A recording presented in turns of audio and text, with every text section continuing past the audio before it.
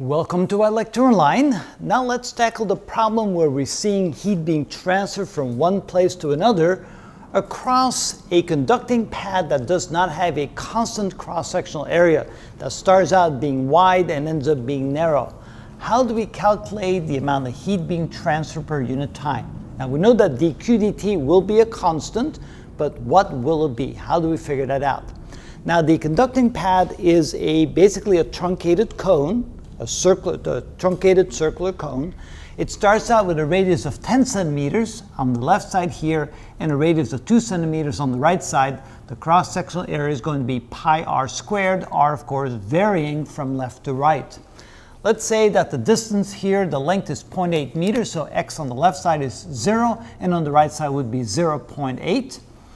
The conductivity constant, assuming that it's made out of copper, is 385 watts per meter per Kelvin. And what will be dq dt? How do we figure that out? So the conductivity will be determined by dq dt is equal to k times A times the difference in the temperature, delta T, divided by the length of the path L. Now here, A is going to be, of course, pi r squared, and r is now going to be a constant. So we know that dq dt is going to be equal to k times pi r squared times delta T, the difference in the temperature, divided by the length. Now, r is going to be defined by, well, kind of look at this. This is kind of like a straight line. We can think of this as being y equals mx plus b. We're going to relate that to the equation of a straight line. Assuming that this is the origin right here, where x is equal to 0, you know that what we call the y-intercept is going to be the height or the distance of r. So that's going to be b. So we have y is equal to some slope times x plus the point where it crosses the y-axis, which is 0.1, because it's going to be 0.1 meters, 10 centimeters. And then the slope is going to be negative slope. The slope is going to be the drop over the run, so the negative rise over the run. The negative rise is going to be 8 centimeters. The run is going to be 80 centimeters. So it's going to be minus 8 over 80, that's the ratio, times x, or y is going to be equal to minus 0.1x plus 0.1. So now we have an equation that relates the height, which is the radius, to x.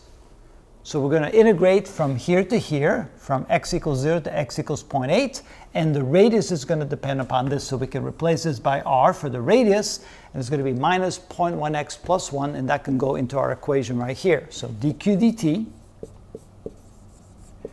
is going to be equal to k times pi over L times the quantity, negative 0.1x plus 0.1 quantity squared, times the difference in the temperature, delta T, which is a known quantity.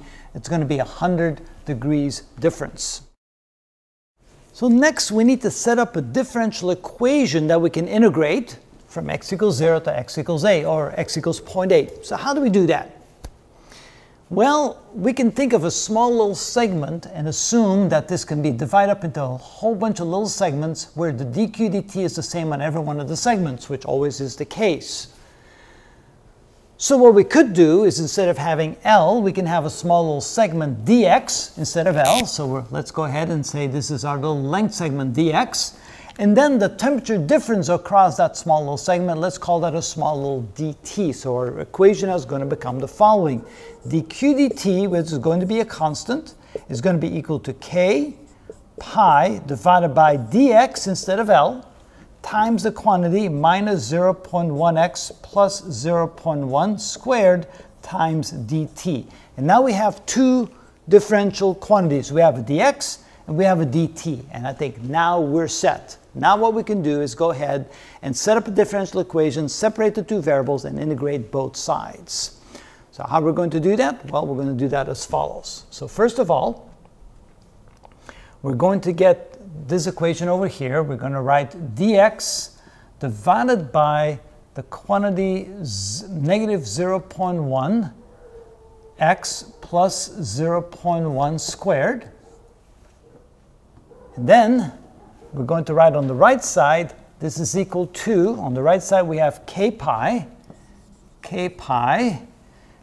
and we have divided by dq dt, because that's a constant, and times dt, like this. So now notice we have x on the left side and temperature on the right side, and now we're ready to go ahead and integrate both sides. Now we need to get this ready for integration on both sides, and the way to do that is as follows. We're going to pull out a 0.1 here, and since it's squared I need to pull out a 0.01 because 0.1 squared is 0.01. And also, since this is squared, it doesn't matter if this is positive and this is negative, or this is negative and this is positive, since the denominator is squared anyway. And it's always better to have the x as a positive quantity. So we can write this as follows. We can write this as dx divided by 0.01 times the quantity x minus 1, because I pull out a 0.1, quantity squared like this, and that's equal to k pi divided by dq dt, which is what we're looking for, times dt. And now we can go ahead and integrate both sides. On the left side, we're going to integrate from 0 to 0.8, and on the right side from 0 to 100. Or actually from 100 to 0. It really doesn't matter. If we're off by a negative sign, we can just go ahead and turn that around. Okay, so this is x minus 1 to the second power. This becomes x minus 1 like this, x minus 1 to the negative 2 power in the numerator, and then we add 1 to the exponent and divide by the new exponent. So what that means is that this is 1 over 0.01 times, this will be a negative 1 over x minus 1 to the first power, evaluated from 0 to 0.8, and that is going to be equal to k times pi divided by dq dt, and that's what we're looking for, times t evaluated from 0 to 100, which is basically 100. We just want the absolute value of that. Okay, so what else do we have? Now when we plug in the upper limit or lower limit, well, let's see what we end up with here. So we have 1 over 0.01 times. Plug in the upper limit, you get minus 1 over 0.8 minus 1, which would be minus 0.2. Subtract from that, we plug in the lower limit, we get minus 1, so that would be minus a minus 1 over minus 1. Okay, that looks good. And that equals k pi divided by dq dt times 100. Now here we end up with minus 1 divided by this is 5, minus 1, this is 4. So we end up with 4 over 0.01 is equal to k pi, and k of course is 385 divided by dq dt times 100. So notice if we bring this over to the other side, we have 0.01 multiplied times 100, those two cancel. Which means when I come over here, I'm running out of board space here, and I'm moving the dq dt over, I end up with dq dt is equal to k pi divided by 4. So that would be k pi divided by 4, which is equal to, k being 385 times pi divided by 4, like this. And now we're ready for a calculator. If I can find it, it's right here. So we have 385 times pi divided by 4, and that gives me 302. So that means the amount of heat per unit time, dq dt, is equal to 302 joules per second, and that will be the heat transfer on a constant basis in this particular situation. We have a heat source and a heat sink.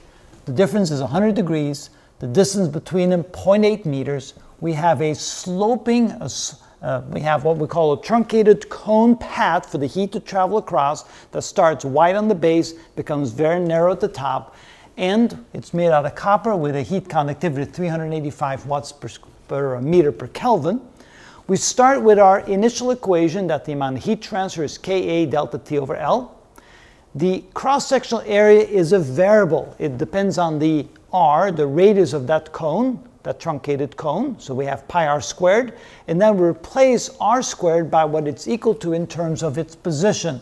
We found the slope of that line. We used the equation y equals mx plus b to come up with a relation between x and the radius r.